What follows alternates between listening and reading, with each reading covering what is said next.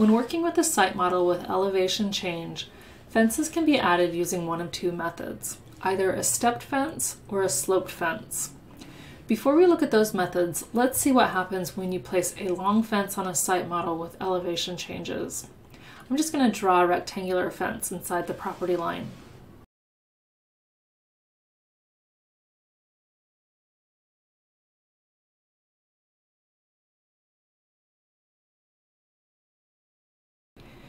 Then use the Send to Surface command.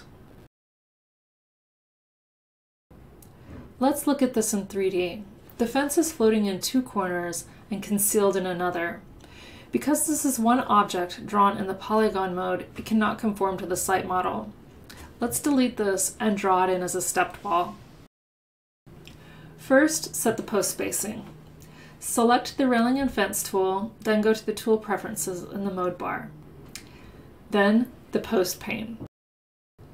In the Arrangement section, set the desired distance. Here I'll use 6 feet. Click OK. Now let's add one panel of fencing to the drawing area. Select the correct design layer. Then add the fence by clicking once to place the first corner, then drag the cursor in the intended direction.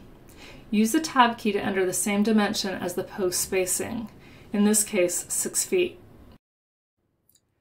Click the same spot twice to end the panel. Next, select the Move by Points tool. Select the Duplicate mode, Object Retention mode, and Selection Retention mode.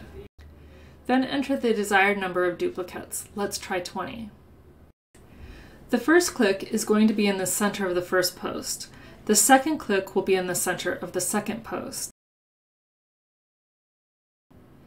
Then send all fences to surface. Landmark, Send to Surface.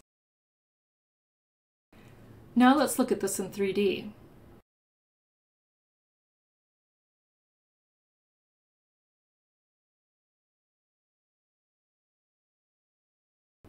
Each fence panel steps down to match the elevation of the site model.